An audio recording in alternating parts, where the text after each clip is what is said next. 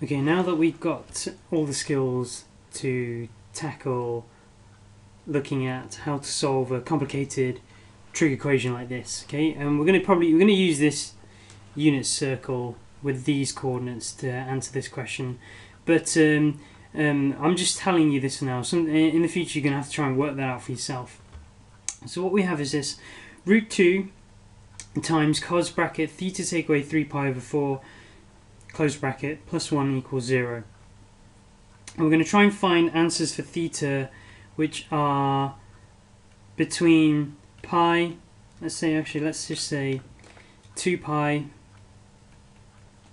and minus 2 pi. So we're looking for answers for theta which are going to be between these two parameters. Okay. Now let me copy out that equation again. So root 2 cos bracket. Okay, I'm going to leave that bracket there for a moment. Okay, plus 1 equals 0. Right, what we need to do is get to a stage where we have cos in this bracket.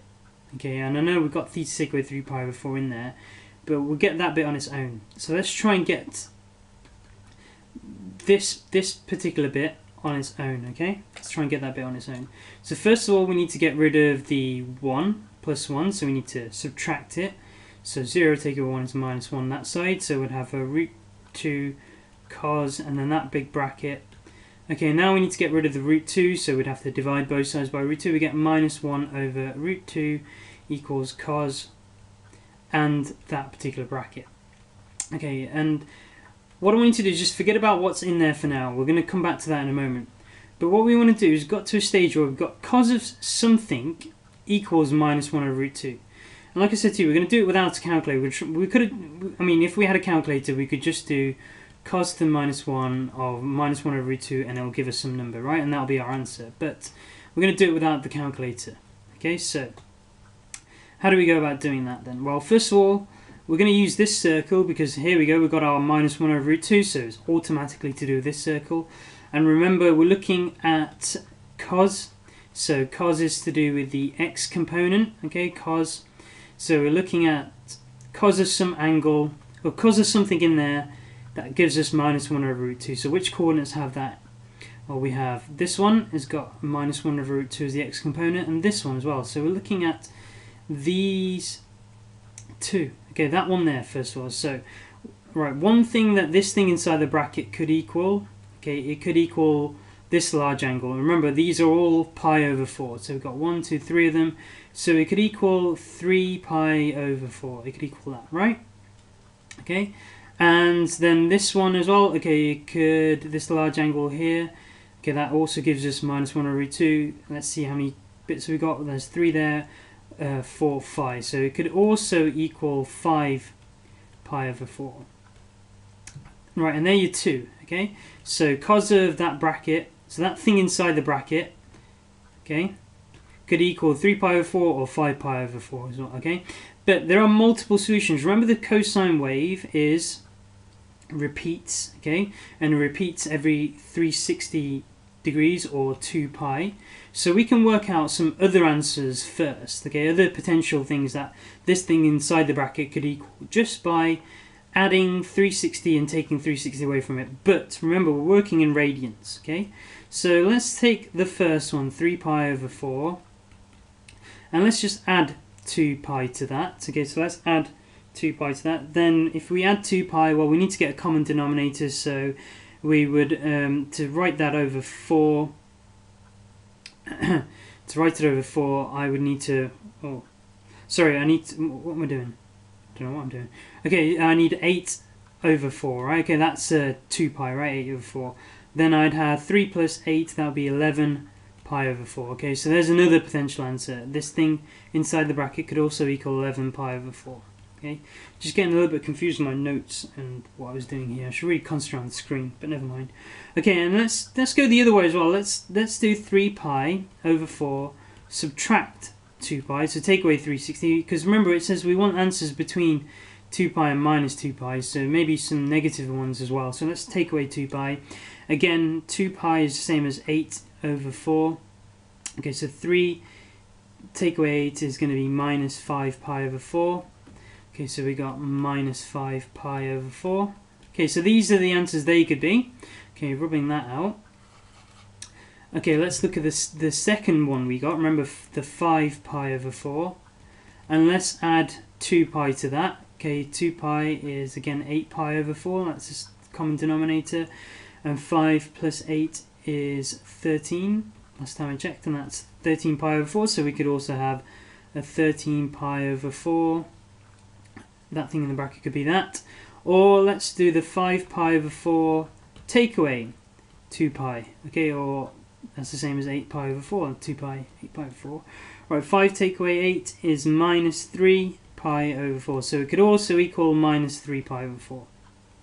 Okay, so now let's bring that bracket in. Okay, let's bring that bracket in, because we now know that whatever we do cos of, it could be one of these answers here. Okay, one of these. Okay, these 6 potential answers. There's more, but I only want to look at these. Okay, so one of these could be in the bracket. But what do we have in the bracket? We have theta take away 3 pi over 4.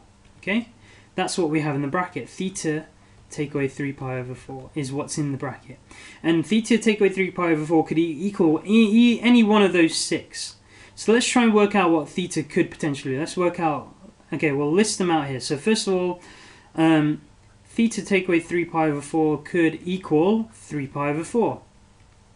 So what would theta need to equal? Well, I'd add 3 pi over 4 to both sides. So theta would equal 3 pi over 4 plus that one to the other side, 3 pi over 4.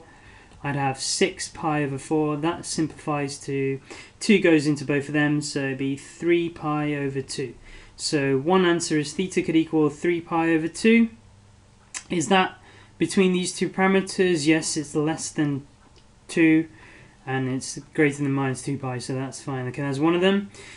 Okay, and okay, I'll do this one down here. Theta could theta take away 3 pi over 4 could equal 5 pi over 4.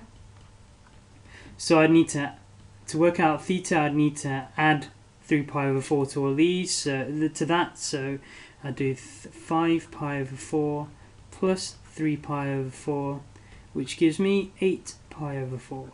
Okay, and then that simplifies to 2 pi, right? So it could also be 2 pi. So really, all I need to do is this. It's a simple equation to solve, really. I just need to add 3 pi over 4 to all of these, right? Okay, just add 3 pi over 4 to all these, and these are all the potential answers I can have. So if I add 3 pi over 4 to that, if I add 3 to that, I get 14 pi over 4. I'll let you simplify it. 14 pi over 4 is 7 over 2 pi, but 7 over 2 pi is bigger than 2 pi, so we can't have that. Okay, so that one's out of the question. This one here, if I add... Okay, so let me rub that one out. That one's out of the question. Okay, let me rub out all this as well. Make some space to work on. Okay, so if I add... Okay, if I take minus 5 pi over 4... What have I written 54? I don't know. Minus 5 pi over 4 and add 3 pi over 4, I get minus 2 pi over 4, which is minus a half pi, or minus pi over 2. So minus pi over 2 is a potential answer, and that's between these two parameters, so that's okay, so this one's fine. Okay, this one's already bigger than 2 pi. Okay, so if I add, because 4 goes into 13, well, it goes into 3 times remainder 1, right? So it's definitely bigger than 2 pi's. But if I add 3 pi over 4 to that one, it makes it even bigger, so that one's out of the question. So it's just this one here, 3 pi over 4, minus 3 pi over 4. Okay, minus 3 pi over 4. And add 3 pi over 4, I get 0, so 0 is another answer. So theta could be any one of these. There might be some other answers because maybe I haven't taken off enough 2 pi or added enough 2 pi, but there could be other answers, but potentially these are it. And if we check one of them, okay, let's check okay, that minus pi over 2 looks good. Okay, let's check that into here. Okay, so what we're going to do, okay, let me rub out some stuff. Okay, so actually let me do it down here. So we're going to do root 2 times cos, and in the bracket, let's pick this, let's check that one, minus pi over 2, take away 3 pi over 4 plus 1, and we're trying to get, what are we trying to get?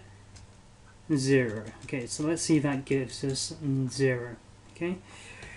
Alright, so this is going to be quite a big thing to type in. Root 2, remember to push across, times cos, and in the bracket we've got a fraction, we've got minus pi over 2, push across, take away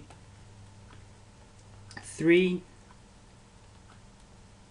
oops, no, we don't want that, 3 pi over 4, I think it was, wasn't it? Okay, we'll find out when I press 1, okay, on the outside, and press enter. What do we have here? Why don't we get, that's a really, really small number. We should get exactly 0. We should get exactly 0. Let me just double check. Did I work that one out properly? Okay, what was that one there? Where did that one come from? Did it come from this one? No, it didn't. It come from this one, didn't it?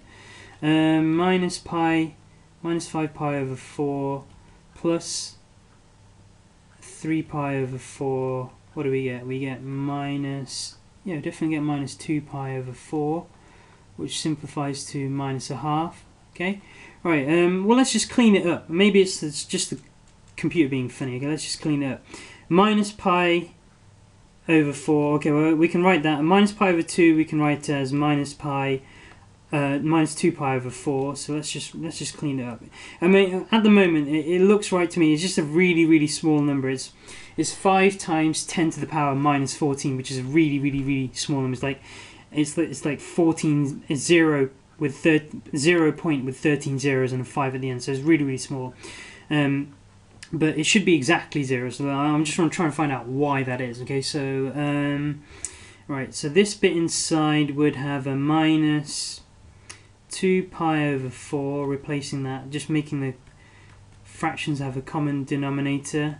So what do we have inside? We've got a minus 5 pi over 4. Okay, so we're going to do root 2 times, and this is equivalent to minus 5 pi over root 4, so cos of, hang on, yeah, we are dealing with cos, aren't we? Yeah, cos of minus 5 pi over 4 plus 1. Okay, well, let's try that. Maybe the little rounding error may go away. Root 2, push across, times trig cos, and we want to do minus 5 times shift pi over 4, and then add 1 to that. Do we get 0? No, we get a really, really tiny number. Well, okay, you know, okay, that number there, okay, okay, where has it gone? That number there, that that 5 times e to the power minus 14 is a really, really, really small number, so it is practically 0. I think there's just a bit of a rounding error. You know what, I'm not really happy with this, so I'm going to do one more, okay? It should be exactly 0, so I want to just double check it. Right, let's do this one here. And now let's do the 2 pi, okay? So we're going to do root 2 times cos of 2 pi, take away 3 pi over 4 plus 1, and I want to get 0, so let's just double check that. So root 2, push across, times cos, and in the bracket 2 pi, take away, get the fractions written up, 3 pi over 4 plus 1, and we get 0. Thank God for that. Right, we do get 0, so at least one of them works. Okay, that one's just clearly it's a funny one, right? I'm not happy about that, but there you go. Right, there's doing the trig equations without using the calculator.